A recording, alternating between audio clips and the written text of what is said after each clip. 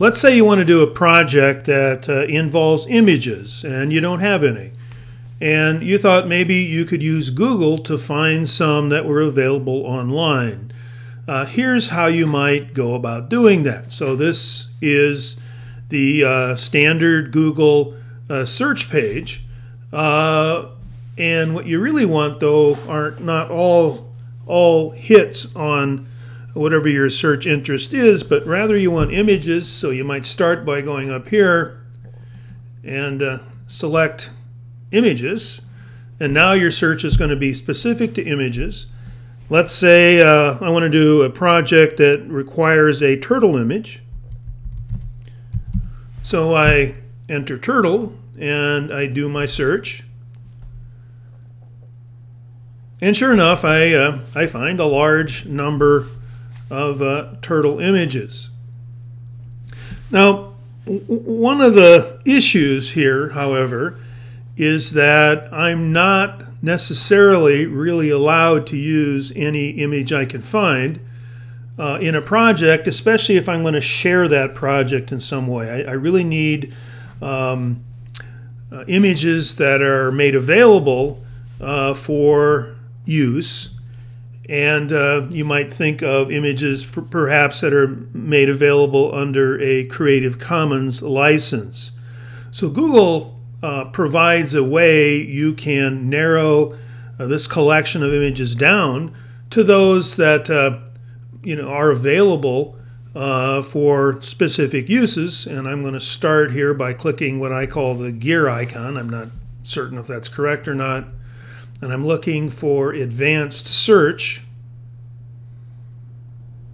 And here you see all the possible, I call them filters, I can apply to my existing collection of images. What I'm looking for are down here at the bottom where it says usage rights.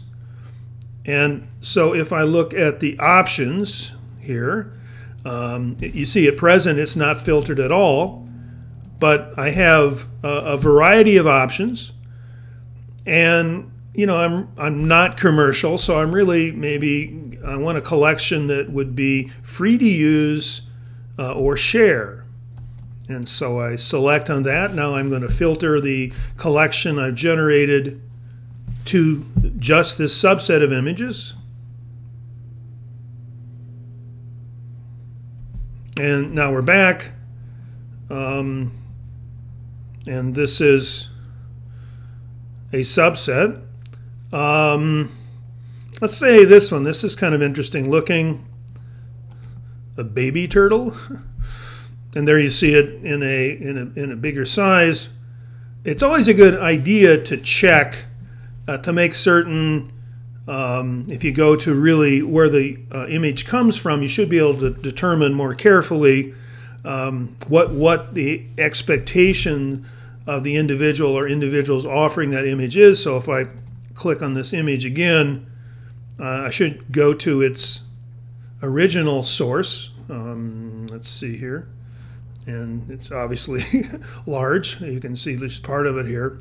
But if I look around right at the top of this page, I can see royalty-free stock photo, public domain image. So I would be fairly assured that I could make use of this image, at least in an educational setting. So this is how you would go about locating images that meet various Creative Commons options using Google search.